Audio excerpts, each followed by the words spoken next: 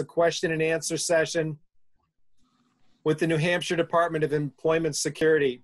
And our guests tonight and our presenters and our answerers of questions are Karen Levchuk, and she currently serves as the General Counsel to the Department of Employment Security. Karen has previously served in the New Hampshire Attorney General's office and as the state's Director of Personnel. She's worked in the field of employment law in the public and private sectors. Also joining us, Lon Seal, counsel, who's been an attorney with the New Hampshire Department of Employment Security for more than 43 years. He passed the bar at age 5. He's a former chair and vice chair of the Labor and Employment Law section of the New Hampshire Bar Association. His presentations have included demystifying the unemployment benefits system, navigating the New Hampshire unemployment process, and the unemployment appeals process and reimbursers. He represents the New Hampshire Employment Security on the Joint Agency Task Force on Misclassification, Executive Order 210-3, and the New Hampshire Commission on Deafness and Hearing Loss. So why don't I start by turning it over to Karen and Lon. Some people have already submitted questions, and if you haven't submitted a question yet, or after hearing some answers to the questions that have been submitted, please submit your question in the chat room. George Strout from NEA New Hampshire and I, or Richardson, are monitoring that, and we will pass those questions along to our presenters. So, Karen and Lon, thank you for being here tonight. Thank you very much. Happy to be here. Thanks for having us. Uh-oh, I just lost Lon. Is he still here? I'm there. Okay. All right. Well, I just want to welcome everybody. We're here mostly just to try to respond to your questions, to try to provide a resource for you in terms of the questions you may have about unemployment benefits. And you're in a very specialized area of unemployment benefits, to be honest. School professionals and support professionals are really in their own world. And so fortunately, with Lon's 43 years of experience, he's in a very good position to answer those questions because they're really inside baseball. They're not like a lot of others. And just very, very briefly, starting out, as you probably all know, the unemployment rate in March of 2020 in New Hampshire was a little over 2%. The unemployment rate by the end of April was 16.3%. And we're still, we're above that at this point, although the claims our claims filing rate is dropping, even for continuing claims. So that's a good sign. It does mean that people are going back to work. But one interesting thing to know is that over 200,000 claims have been filed at this point in New Hampshire, and over $700 million in benefits have been paid. And the reason why that number is so astronomically high is that that includes the federal pandemic unemployment compensation, sort of a stimulus payment of $600 a week that has been going along with these unemployment payments. And almost 500 million of the 700 million that I just referenced is attributable to the federal pandemic unemployment compensation payments. So I think, you kind of all know why the unemployment rate is so high now. Some of the reasons are temporary employer shutdowns, employees' hours being reduced, people who are ill, providing care to a household member as a result of COVID, school closings, quarantines, and all of those things. But in any case, all of those factors, everything relating to the pandemic, has put us in a very unique position at this time. Our agency has really been overwhelmed at times, and we're just all doing the best we can to try to help people out. And that's really all I have to say, and let us go right to the questions if you'd like.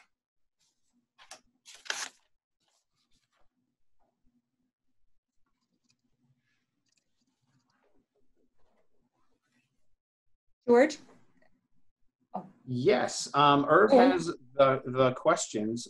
Basically, though, if I can summarize most of them, most of the folks here had a summer job, or a lot of people had a summer job lined up.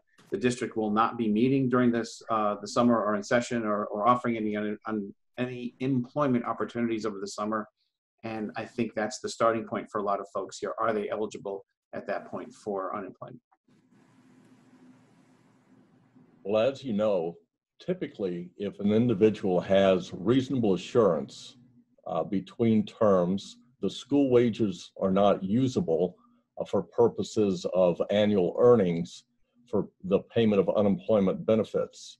Now, if somebody typically works a different job or is even self-employed during the summer, and that work is not being made available to them this summer for one of the listed COVID-19 reasons, potentially they could receive pandemic unemployment assistance.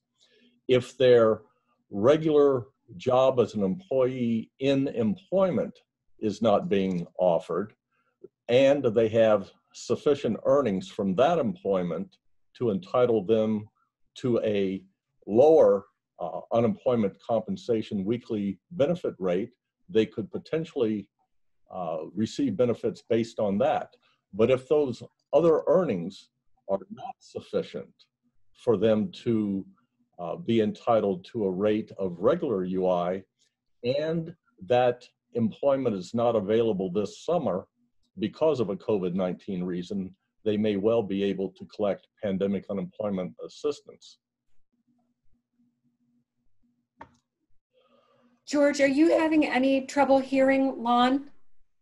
No, not at all. Oh, good. Okay. So that you can tell by the nature of that answer that we're in a complicated area. You know, it's not as simple as I work for an employer and my employer is shut down. I work for a restaurant, the restaurant is shut down, and now I'm going to file a claim for unemployment benefits, and the Employment Security is going to look at my earnings. They're going to see if I had enough base period earnings in order to qualify for regular unemployment compensation. And if I do, I'll get unemployment compensation in the ordinary course, my regular weekly benefit amount, and added to that, I'll get the federal pandemic unemployment compensation bump of $600 a week. For people who are in the education field, it's just a little bit more complicated. So just putting it as simply as you can, Lon, really what it's going to boil down to is whether the person, you talked a lot about wages. Can we simplify that, what you were talking about as far as wages and how that would be looked at? Well, the earnings in school employment are not available for use as annual earnings for the payment of unemployment benefits between terms if the individual has reasonable assurance of returning to the same work, say the end of August, beginning of September. And it will be easier, it'll be easier for people to understand, I think, as we answer specific questions, and when I say we, I mean Lon, as he answers specific questions, it will be easier to understand how this actually works. And many of the members probably have already been through this process at some point in time and know how it works, but we'll try to be very specific about it. You know, we were asked, we were told that there was an early question, and if I may read it, it was, I typically teach my summer camp program, which is paid for by student tuition that cycles through the Dover, excuse me, that was a different town, through the business department of my town, and I am paid my hourly rate per our CBA. My town decided to make all programs this summer be held remotely, which forced me to cancel my camp. My camp is a hands-on art and science project, which could not be done remotely.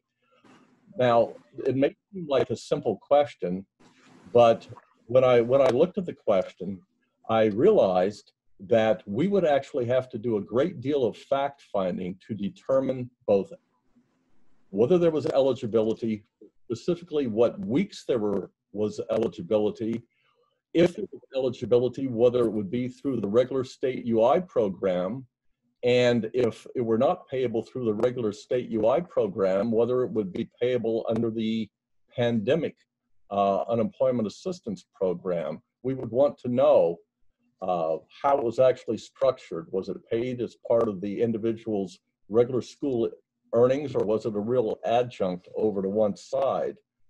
If the individual did not do that particular camp this summer, what would the percentage of reduction in earnings be that the individual suffered? Where do those weeks fit between the end of the regular school year and the beginning of the next school year? The details of how many weeks are there? Does the removal of the camp result in the individual not having a reasonable assurance for the next school year? So while it's a simple question, when we do the fact finding on these, we are going to have to get into the woods with people. And so if somebody believes that they're not working this summer when they typically would be, and they have a reduction in earnings, they should file a claim and see if they're eligible. If there is no reduction in earnings, then the fact that the school year may have ended early or the next school year may start late is really irrelevant, because the person has not both suffered a loss of when they were working and a reduction in earnings that would result in eligibility for a COVID-19 reason. So was there a part 2 to that question, Lon? Actually, there was. The same individual asked, would the fact that I stretch my pay periods over the summer change my eligibility for employment? I don't know how familiar you are with teacher employment, but this refers to an oddity about how teachers are paid. Teachers earn their full salary between September 1 and June 30. However, many teachers choose to receive smaller paychecks during the school year so they can receive paychecks during the summer. And the question is, does that affect the entitlement to benefits during July and August? And inasmuch as the individual has performed all the services on or before June 30th, that would entitle the individual to the monies that are being paid in July and August. The income in July and August would not impact their eligibility if they were otherwise eligible. Now, we do, by the way, have a rule, because it does talk about June 30th, and that is basically teachers with this contract that runs through June 30th are not eligible for benefits for the weeks between when school actually ends and June 30th, whether school ended May 25th or June 18th or June 29th. So Lon, that was a question that this is Peter Miller from NEA, New Hampshire. Hi, thank you for being here. Excuse me for crashing into the presentation. So the concise answer to your question then is it doesn't matter, it doesn't affect one's benefits if someone chooses to get paid during the school year or if they choose to have paychecks extended through the summer. That is true, because all services were performed on or before June 30th. Now, there is a question here that talks about camps that have been canceled because of COVID-19, that is the specific and given reason. If that is something that you were scheduled to work at and have worked at, are you eligible to collect unemployment because that job was canceled because of COVID-19? Yes, that was the first one, and odds are, if that employment is normally scheduled after June 30th, so there were not earnings attributable to the weeks that camp would typically meet, that would result in the individual making too much money for those weeks to be entitled to benefits, there's a very, very good chance that the person would be eligible. The person certainly should apply for benefits and find out, based on the specific facts, if there's eligibility. I mean, the two magic pieces of the question are, The person would typically be working. They're not. The person would usually be earning money during those weeks, and the individual has suffered a reduction in earnings based on a COVID-19 reason.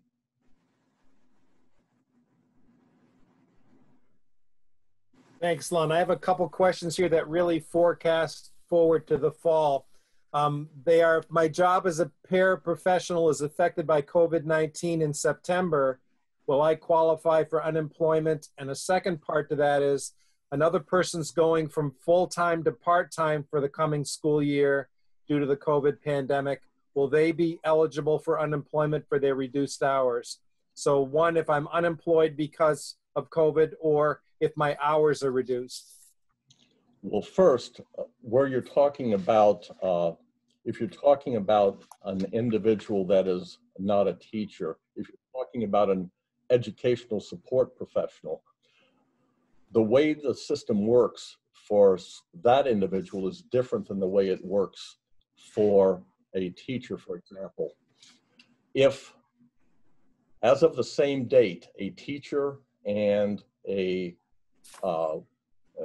support individual both have reasonable assurance that they're going to be working on this September.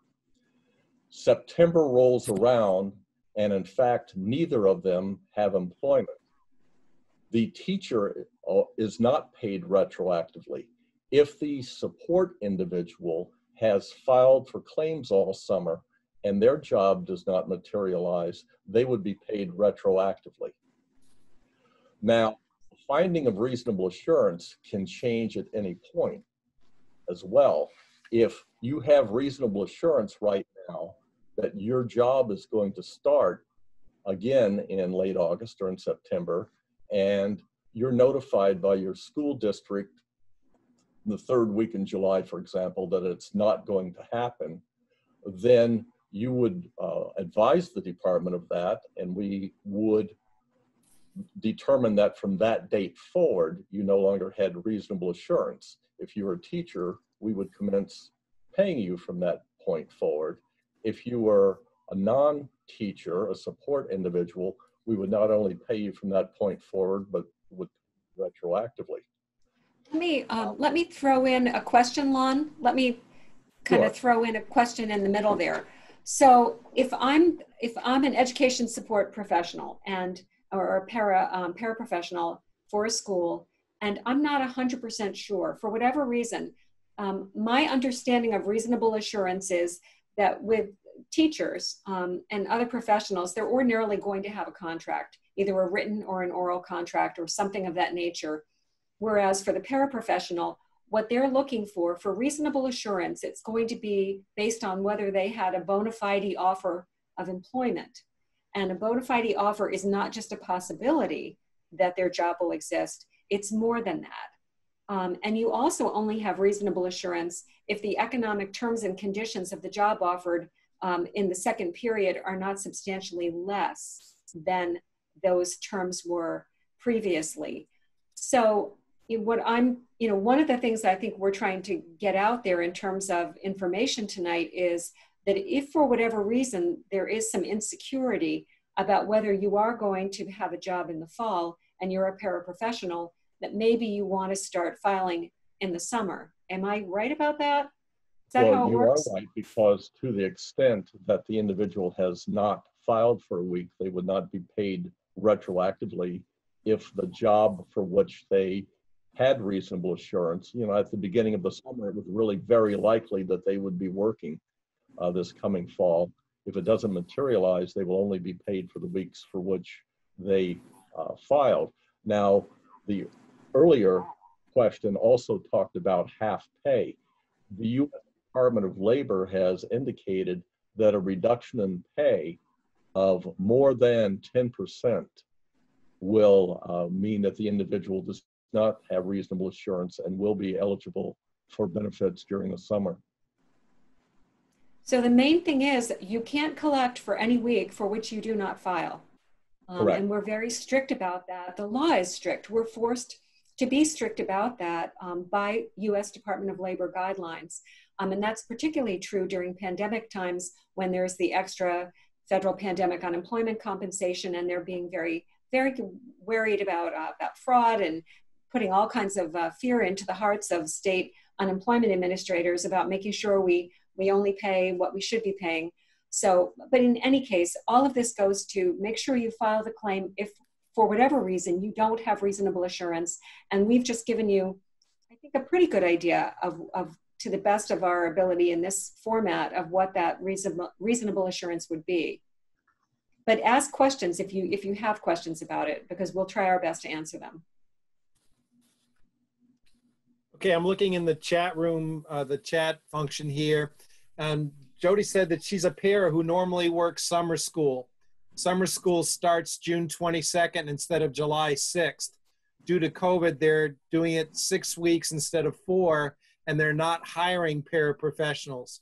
Can she apply on June 22nd? Because she normally would be working in the summer. They're not hiring paraprofessionals. So could she apply June 22nd? So this is a non-teacher, I'm correct? That's correct. I see no reason why. Well, first let me say you could always file. The question is, once you file, whether you're going to get paid. Based on the question just asked, I would urge her to file. It sounds like the facts may be such that there may well be eligibility, because once again, she would usually be working, and she's not going to be, and she's going to have a reduction in earnings as a result. And Len, I think this one may be similar. There's someone who's looking for information regarding coaches' loss of income. Many educators also take stipended positions to coach and work with children in other situations, and those sports seasons are being canceled. So what would that apply? Now, does the coach usually commence performing services prior to the usual commencement of the school year? I don't know for this particular person, but as a former coach, it depended on the sport. That sometimes football and soccer went back before school did. Basketball often coincided with the school year.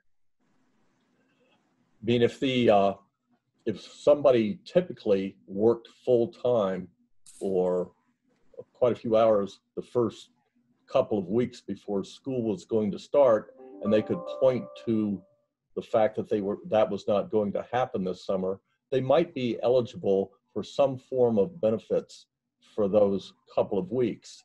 If during the school year, and I'm just making things up, an individual who is a regular teacher making X thousands of dollars a year as a teacher, and they are not going to get $2,000 or $3,000 for an extracurricular activity, that loss of income during the school year probably would not result in an eligibility for benefits, because for the weeks affected, the earnings would still be so high that there likely would not be eligibility.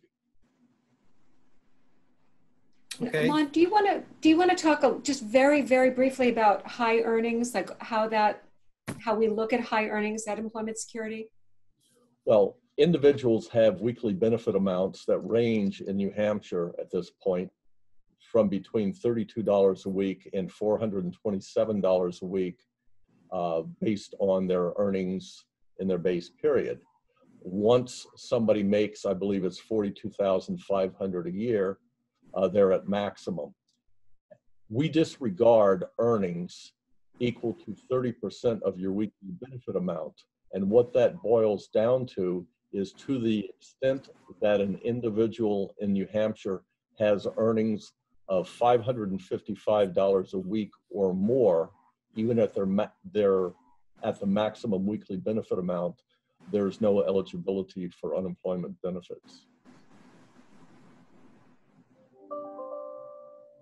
So, Hey, and I mean, I'm sorry, just to kind of close the loop on that. So to the extent that the stipend was an add-on to the salary, and it would be looked at the time it would have been earned.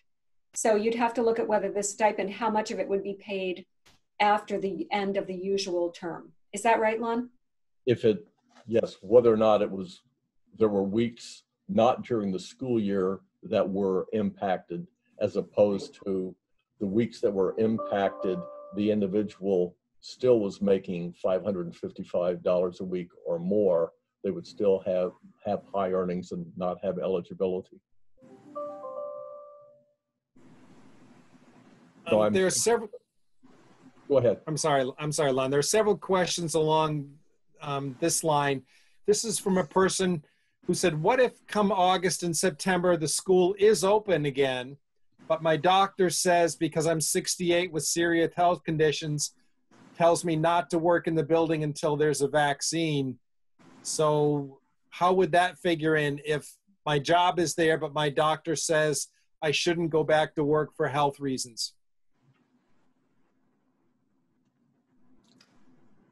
Did you want this, Karen, or did you want me to? No, you go ahead. I'll jump in if I want to. So based on the criteria for pandemic unemployment assistance, it sounds like that individual may well have an eligibility for PUA, even if they're not eligible for regular unemployment benefits, because the reason for their job separation or non-return is unrelated to their employment. So that individual may well be eligible for pandemic unemployment assistance. Right, and part of what we're talking about there is pandemic unemployment assistance is a creature of the CARES Act. It's a new form of benefit. In order to qualify for pandemic unemployment assistance, you can't be, the first determination we have to make is this individual eligible for regular unemployment compensation? If they are eligible for regular unemployment compensation, then they will receive regular unemployment compensation and they're not eligible for PUA, pandemic unemployment assistance. So in this case, because the person might be barred by the fact that the school term had begun, and that they have a job to return to, it would then be a matter of filing a claim and certifying that there's a COVID-related reason that this person is ineligible or is not able to return to work. Is that about right, Lon? That sounds right to me. Okay. Things are very, very different now because a lot of people that simply are not eligible for regular state UI, maybe they quit a job in December without good cause attributable to the employer, for example, and they haven't earned requalifying wages.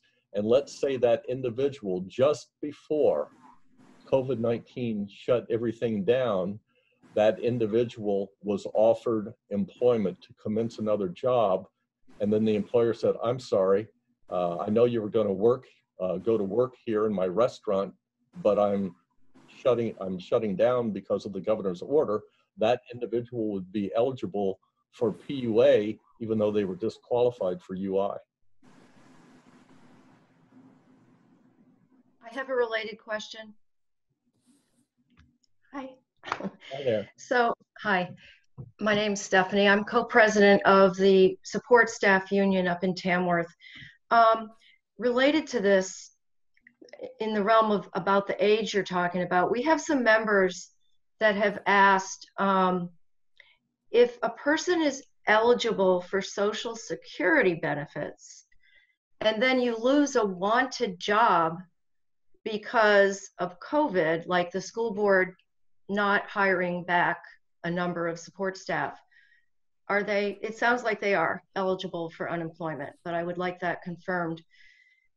And then the other question I got was a couple of folks wondering about the fall, and because none of us know this, what might happen with more infection, higher infection rates come fall or winter.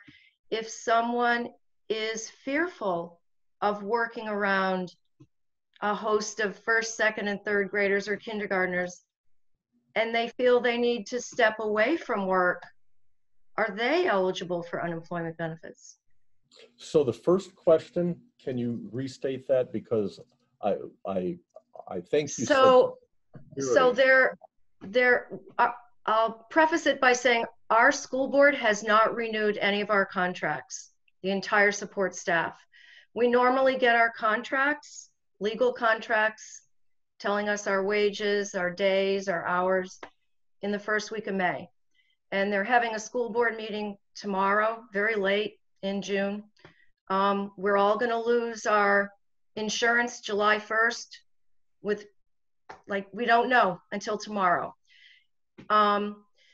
So I'm hearing today that all of these folks can apply immediately and should apply immediately if they do not get their contracts tomorrow, anticipating that they have no work possibly.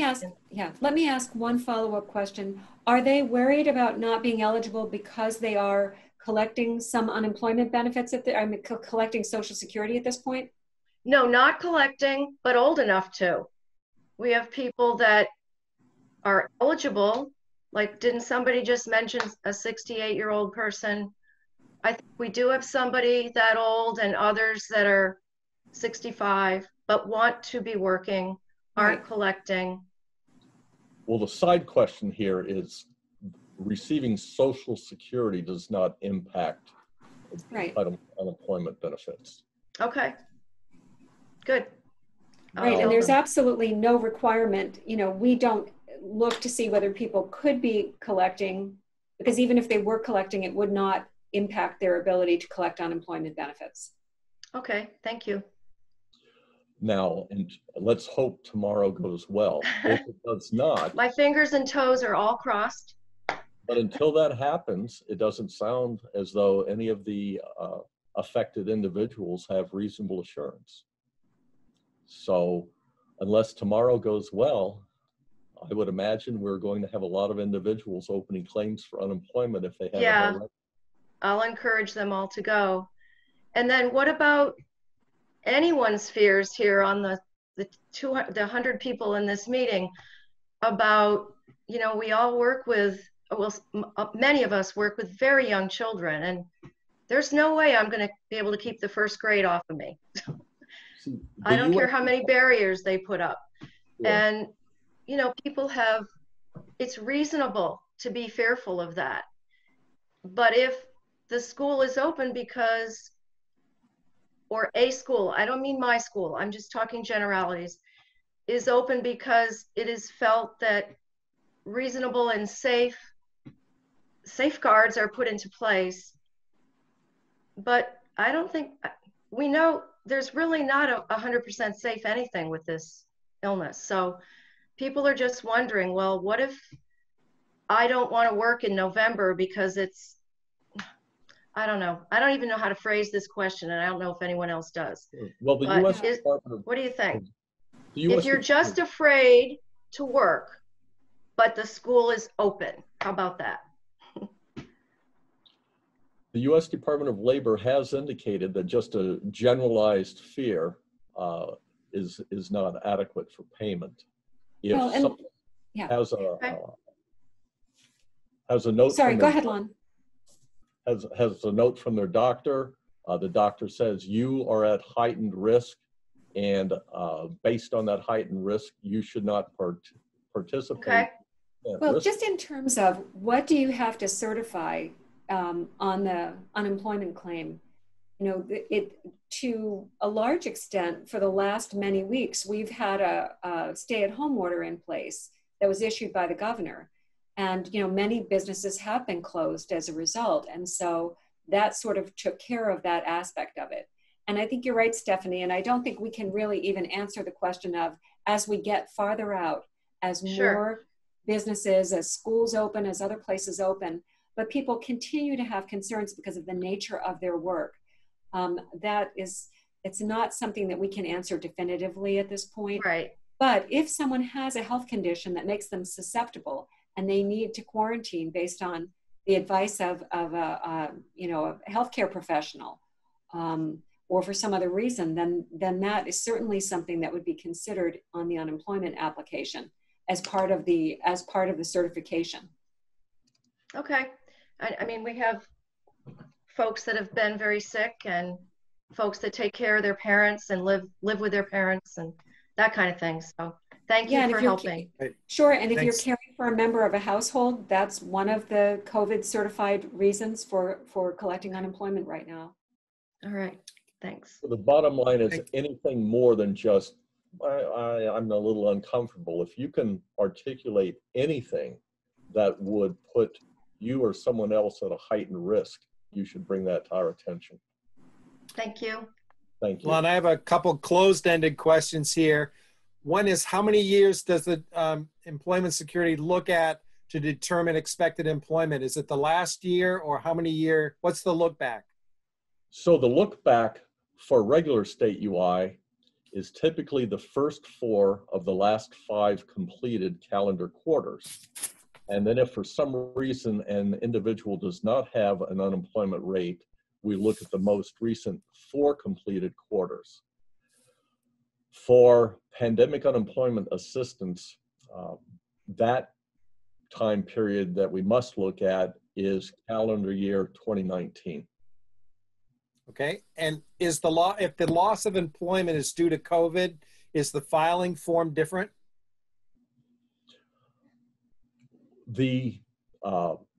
Yes. I mean, let's say somebody's just out of work for a regular reason that has nothing to do with COVID-19, then that would not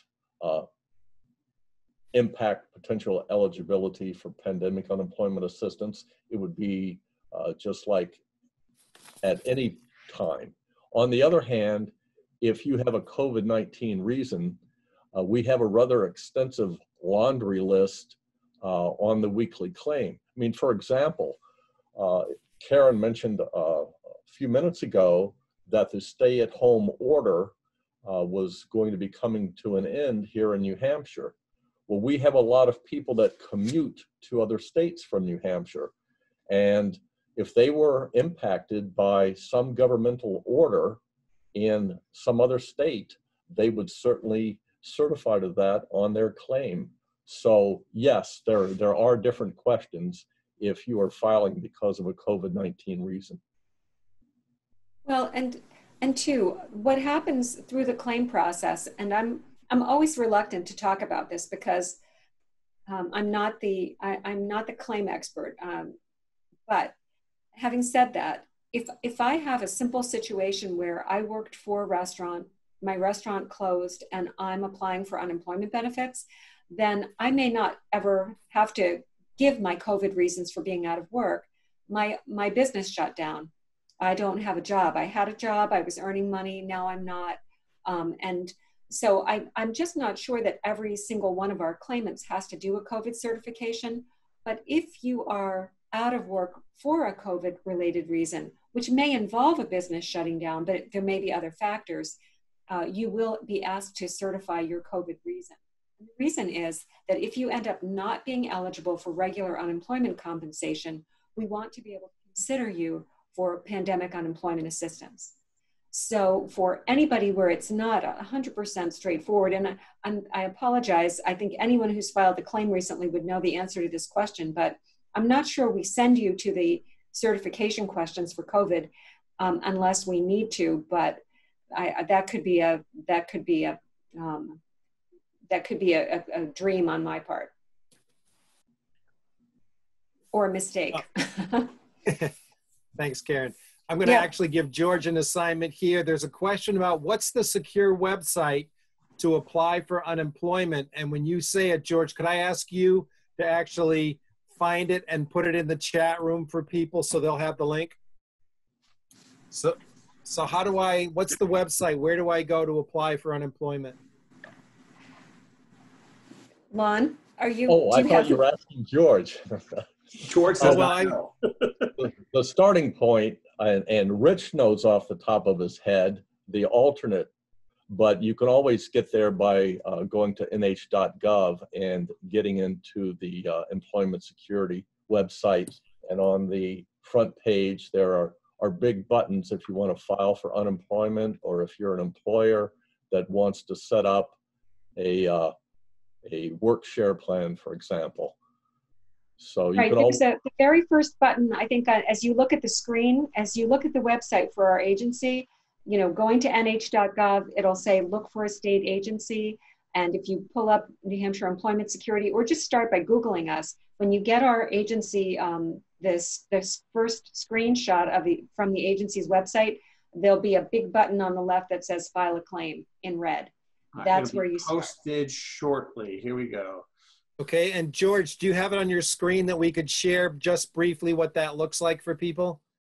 Yep, hang on. I hope I described it accurately now. Yes. Well, sometimes it's easier to actually have a visual than... Oh, totally. There you go. And so there's the button. File a claim for benefits.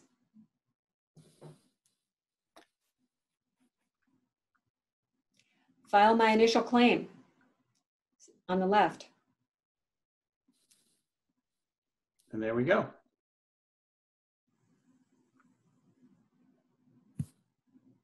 George, thank you. I know I kind of put you on the spot there. I live for that, Irv. Come on. This person just wants to clarify again, a paraprofessional whose contract is ended and they were not scheduled to work for the summer, they're not entitled to collect any benefits. Is that correct? Their year is ended. They were not scheduled to work in the summer. And they have reasonable assurance to return to the same work this coming fall? That I don't know from the questions, but take each branch. What if I do and what if I don't? Well, if you don't have reasonable assurance, all bets are off and you would be eligible to continue to use your school wages. If you do have reasonable assurance and you've suffered no loss of employment, you're not working 1 minute less this coming summer than you would have worked but for COVID-19, for example, or than you worked last year, then you would have no loss of employment for which to receive unemployment benefits. Okay, thanks. Here are a couple really down detailed questions. One is, how does collecting unemployment affect your retirement if you're a paraprofessional? And if you collect unemployment, what happens at tax time? Well, unemployment benefits are taxable, and we do provide claimants with the opportunity to elect to have 10% of their benefits withheld and sent to the IRS. What was the other question? Retirement. How does it affect retirement? It should not affect retirement at all. On the other hand, if I am collecting retirement benefits and my employer in my base period contributed to that retirement plan, and those contributions have affected my entitlement to retirement, the receipt of retirement can potentially affect the receipt of unemployment benefits, but to my knowledge, not the other way around. Okay. I live in Vermont, but I work in New Hampshire. Do I file in New Hampshire? Yes, you do. Yeah. Oh, sorry. Yes. Was it live in Vermont, work in New Hampshire? Yes. File in New Hampshire, right? Sorry, Lon. Not a problem. Let's see. For anyone who lives somewhere else and has recently moved to New Hampshire, or maybe they've been here for the last 6 months and they were working in New Hampshire and they're trying to file a claim and they're having an absolutely terrible time. It could be because their wages are from another state. I think probably members of our department have talked about this. The states are trying very hard to cooperate with each other and report wages to each other. But if the people who have waited the longest to receive unemployment benefits from us generally are people who are waiting for us to get information from other states, or we have information, but we have to do a manual process. And so hopefully we're really catching up. We've been working very hard on that, but those have been very difficult because of various technological problems across the states. And that's because of the options that are given to individuals. For example, if you're a claimant and you have wages in Massachusetts and New Hampshire, you have the option of collecting against Massachusetts, the option against collecting against New Hampshire, the option of collecting against Massachusetts using both your Massachusetts and New Hampshire earnings, and the same thing in New Hampshire. You can use both states' earnings in New Hampshire. Those calculations basically have to be done manually, and the individual has to be given a choice. Thanks. This person, Mary, sounds like she's kind of caught in a bad situation in that she worked as a para for 6 years. She left her job to complete her teaching internship. She just graduated with a master's degree in education and now has a teaching certificate but can't find a job. Is she eligible for unemployment? So she was a paraprofessional for 6 years. She left to complete that teaching internship, graduated, has a teaching certificate, but can't find a job. That's a tough one. Yeah, we would need more information, Lon, right? I think we need more information based on timing, whether or not there was a contingent job offer that has not come to fruition. But if somebody just quit working a year ago and now they're having trouble finding work, we would need some sort of intervening, COVID-19 reason that would make it that being the reason why they were currently unemployed, as opposed to the fact that they simply left their employment at some point in the past and could not find new employment now. Having said that, certainly to the extent we can be of any service in somebody registering on the job match system, et cetera, to try and find employment, we'd like to try. Right. Let me say that the easiest case scenario in that situation is where somebody actually had a job offer that was revoked because of COVID-19. In those scenarios, the federal government has provided eligibility, but where the person didn't have an actual job offer and where they haven't been attached to the labor market for some period of time, that can be problematic. So we would need more information.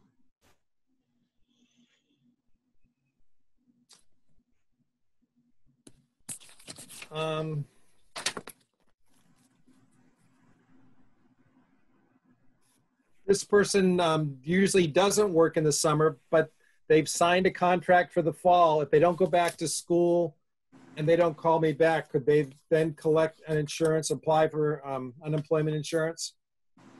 So once again, if that individual is not a professional, they should open a claim in case they don't go back in the fall. If they think it's iffy, if they're not sure they're going back in the fall, they need to file, so if they don't in fact go back, they can be paid retroactively. If the person is a teacher, and I guess the question would be, based on the totality of circumstances this year, can they articulate reasons why it's more iffy this year than it has been in past years? That could potentially go to whether or not there's reasonable assurance. Okay, and as we're kind of approaching the end of our hour here, what questions should we have asked? And I know there are more in the chat room. We're going to save the chat and make sure people get those answers. But are there other things that were not asked that you think would be important for the 100 people on the call to know? We really don't know what is going to happen in the weeks and months ahead. And it's going to be really quite fact specific.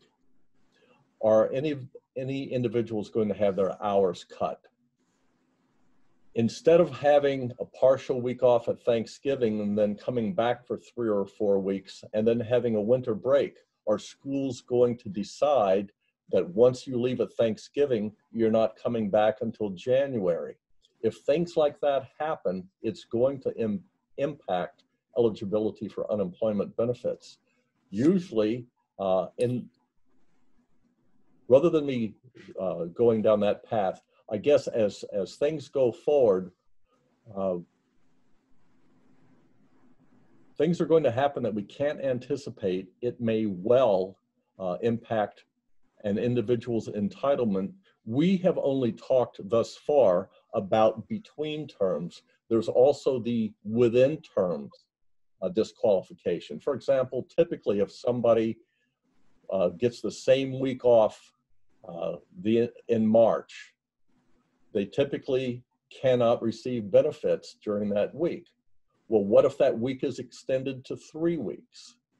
Well, based on the federal guidance, we would not pay benefits for the week that the person was typically off, and would pay benefits if there was a reduction in pay for the 2 additional weeks. So I think we're really in uncharted waters, and if someone is working less and making less, I would urge them to file a claim for benefits and make their case.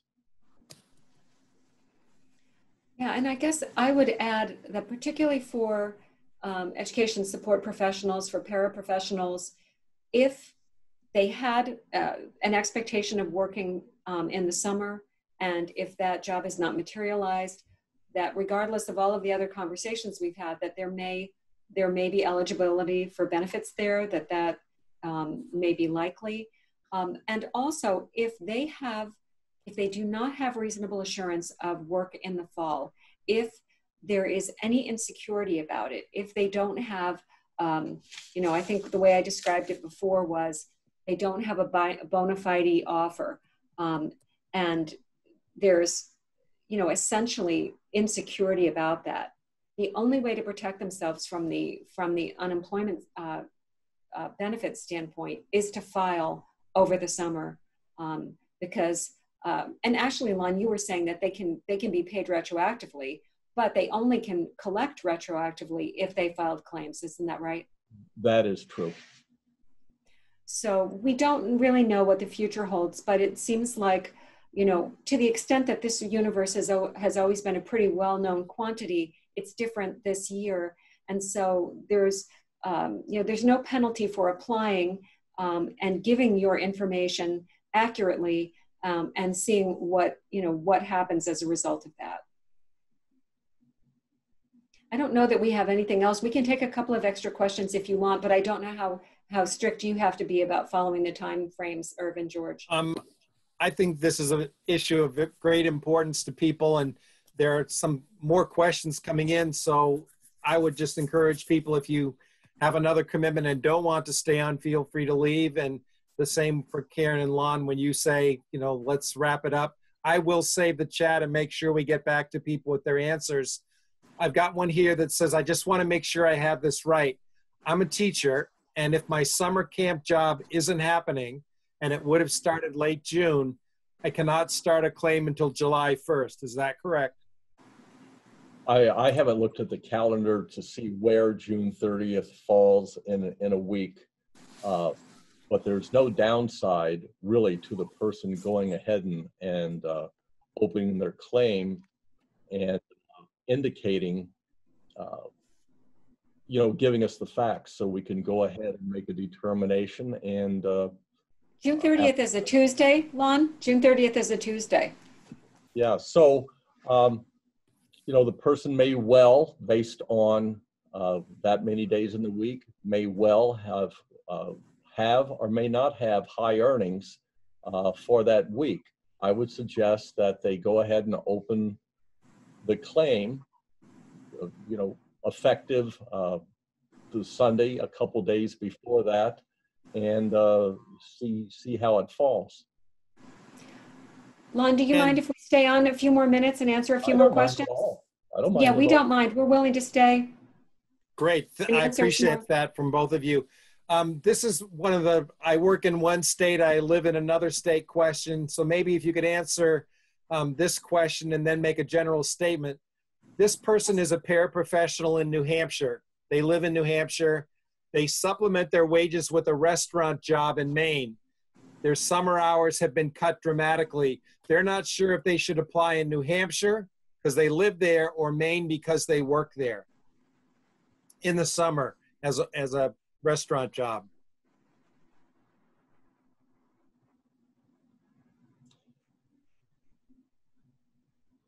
Well, now that's an interesting fact pattern. Yes. Because all of their non-school earnings are in one state and their school earnings are in New Hampshire. But in real life, when you have combined school and non-school earnings, basically you have two weekly benefit amounts. One weekly benefit amount takes into account all of your earnings. The other weekly benefit amount takes into account only your non-school earnings. But you cannot have a claim going in two states at the same time. So certainly if that individual files in New Hampshire, they could do a combined wage claim to the extent that the individual might potentially be eligible for benefits based on all earnings if they didn't have reasonable assurance. And then to the extent that their school earnings weren't usable, if we had done the combined wage claim, we could see if they had an entitlement based on just their main earnings. That is quite an interesting fact pattern. I may have to send an email to the UCD director, the Unemployment Compensation Bureau director, on that one. Well, and Lon, you agree oh, sorry, just to simplify it though a little bit, what the downside, so it makes sense to file in New Hampshire, particularly if they don't have reasonable assurance, and both the wages from New Hampshire and Maine may come into play in establishing the weekly benefit amount. But if the person does have reasonable assurance, are they better off filing in Maine? I don't know the difference in how much you can collect in Maine and how much you can collect in New Hampshire. True.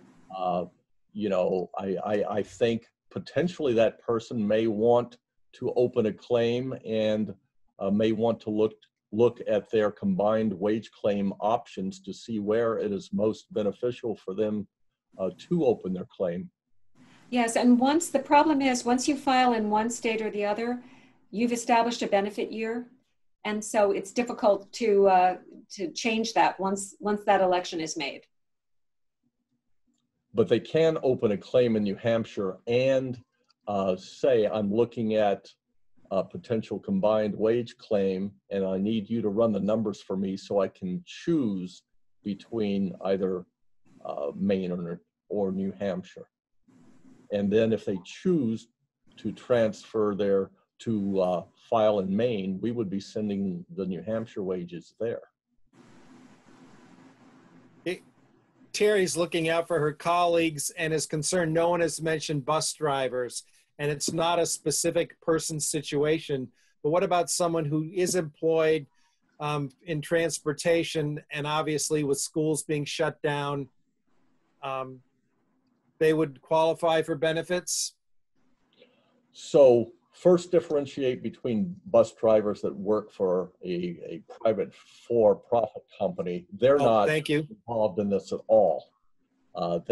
They're not impacted by the between terms disqualification. The school bus drivers, the cafeteria workers, the janitors, the school nurse, those individuals are all in the category of people that we were talking about when we discussed educational support persons, and they should file if they're questionable at all about returning to work in the fall. And if they don't get their jobs in the fall, they can be paid retroactively, even if they had reasonable assurance at the beginning of the summer. So there were several questions to that end, Lon. If I have a contract as a pair, or I'm going to be going back, should I file now in case I don't go back or they don't reopen schools? Is that your advice? Am I understanding that correctly? Well, or is it the reasonable assurance? I'm not looking for, tens of thousands of people that are really are sure they're going back in the fall to open just in case claims. But if you have a reason to think that you might not, in fact, have the same job paying you at least 90% as much this coming fall, then you should open a claim, because if the job does not materialize, you can receive benefits retroactively if you're an educational support person.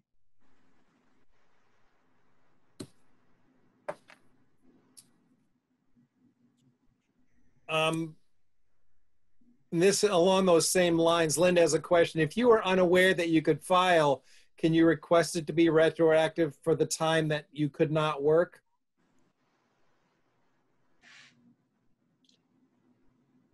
So you're not looking for thousands of applications, but you know, I could have applied and I didn't, and I found that out in October. Can it be retroactive or not?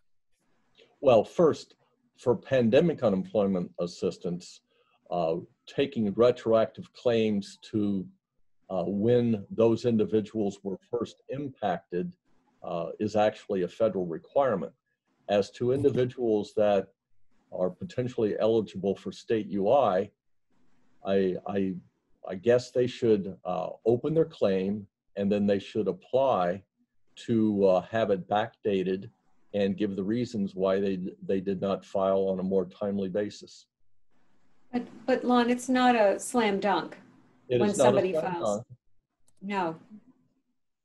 But it's one of those, if you've got a valid reason why, run it up the flagpole. And maybe for a last question, you could summarize, because there are many, many questions in the chat room around people who were expecting additional compensation from summer jobs because they cleaned in the school or they worked at camps, and there will be less income for them. Could you, I know you've addressed it in a couple individual cases, but to summarize, could you summarize people who will have reduced income this summer, what they should do because their customary employment is closed because of COVID? See, they're in a heightened level as compared to those, say the bus driver that thinks he or she is returning in the fall and then ultimately does not and collects retroactively. You're talking about people that, notwithstanding the fact that they may have reasonable assurance of returning this coming fall, they can point to specific employment this summer that they usually would have had, and they're not going to have that employment, and they're going to be making less money. And those people should open a claim and indicate what their reduction in employment is and the reduction in earnings, and see if they're eligible. Great. I'd like to thank you to Karen and Lon for your willingness to answer questions this evening. And we have saved the chat. George, can we put a link up to for that website to people? For people, about every 3 questions I've been putting it up there. So. Okay, good. So I thank you. Hopefully you're not going to get inundated with unreasonable or claims that aren't deserving, but we really appreciate your time making people aware of what the benefits are and what steps they should take to secure the benefits that they have due them. So, and I'm thank sure, you.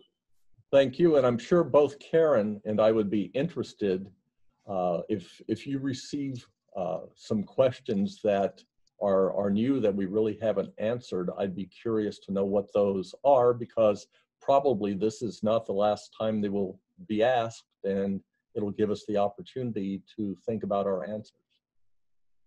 Yeah, actually, what I've done, Lon, is saved all the questions, and I'd be glad to share those with you. Wonderful. Maybe what we can do too is if we see, questions that are are recurring, but they haven't been answered, especially try to get to those first. But and we're not worried about people making work for the agency. But I think one thing that you do worry about is we don't want people to feel like, oh my gosh, I went through this whole process and I wasn't eligible, and why did they tell me to do that? The reason we're encouraging people to file if you're in these specific categories is so that they'll be protected. In the event that reasonable assurance wasn't there and the job doesn't come through, and it will protect them and give them greater economic security, which is what this is all about. Because we know it's a really tough time for people, and that people are suffering a loss of income that they would normally have. And that's what this program is all about. So we really appreciate being able to spend the time with you tonight. And thanks for your questions. And yeah, we'll definitely be willing to look at those additional questions. So let us know. Great. We appreciate that. Thanks, everybody. Thanks, George. And thanks again to Lon and Karen. Good night, everyone. Stay safe. You as well.